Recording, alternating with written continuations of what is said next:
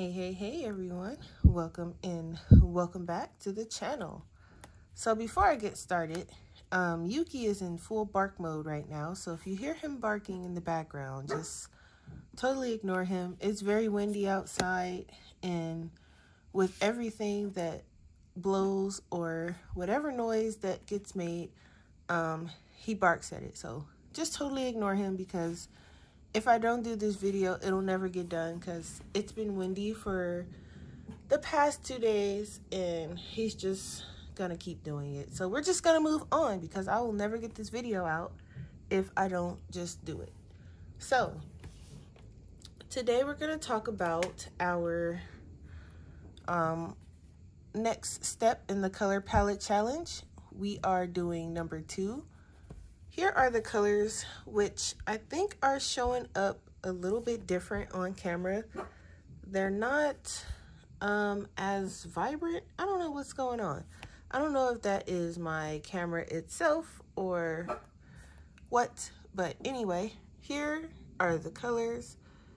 These are the color names that Sarah Renee Clark is using, but I went and I picked the colors for Prismacolor. So here they are, and I'm just going to show you, this now.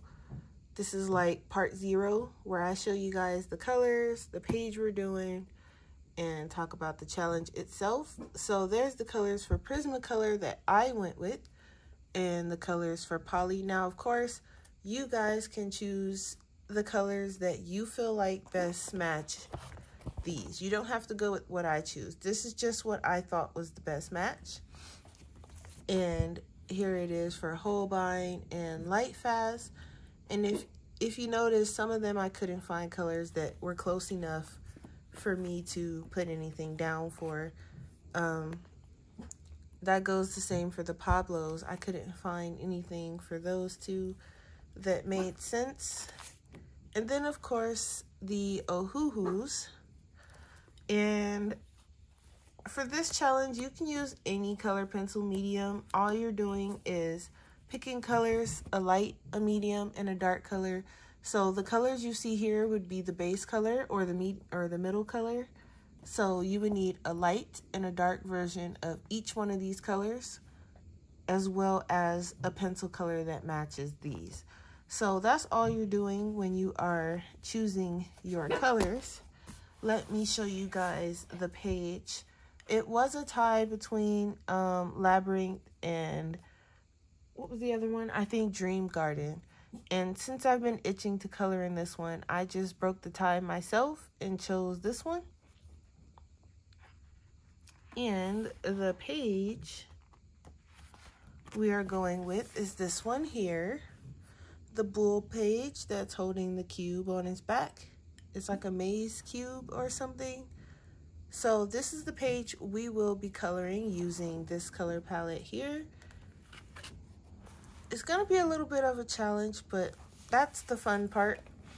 And of course, grays, blacks, and skin tones you can bring into the picture as well. They don't count towards the color palette. So you can bring in grays, blacks, whites, skin tones. Those are okay, because as you can see, there are people, so you would need some skin tones. They're very tiny, but you can bring in some grays. I like to use grays sometimes for shading and shadows. So grays are fine, blacks are fine, whites is fine. You can use any medium.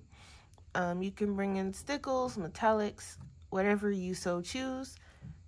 And if you are coloring along with me, I do have a special giveaway contest for people who are coloring along with me and who post their finished pages on the Facebook group or Instagram.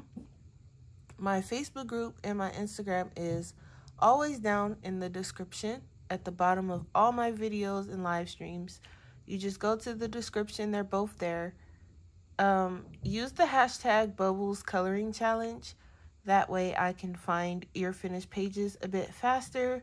And it's just going to be, once I finish my page, I'll give everyone a week to post theirs. And so by the time I start the third one, everybody should be done and posted. And then before we start the third one, I will pull a random name from the people who posted on Instagram and Facebook, and there will be a prize. So anyone who wants to join in, feel free. Use the hashtag #BubblezColoringChallenge, and the page has to be finished, and you can post it on the Facebook group or Instagram. If you're posting it on Instagram, please make sure you tag me and you use the hashtag #BubblezColoringChallenge. If you don't tag me and you don't use the hashtag, I'm not going to see it and it won't count. So if it's easier, join the Facebook group. That way, all you have to do is post it there and use the hashtag. You don't have to tag me because I'm going to automatically see it when you post it in the Facebook group. So this is the page we're doing anyway. And part one, I should have up. It's going to be a regular upload. It's not going to be a live stream this time. So don't look for the live stream. It's going to be a regular upload. I will start it probably this week. Ooh, excuse me. I'll probably start it this week. We'll do part one and we'll go from there. And yeah, so again, this is in Mythographic Labyrinth, I'm sorry.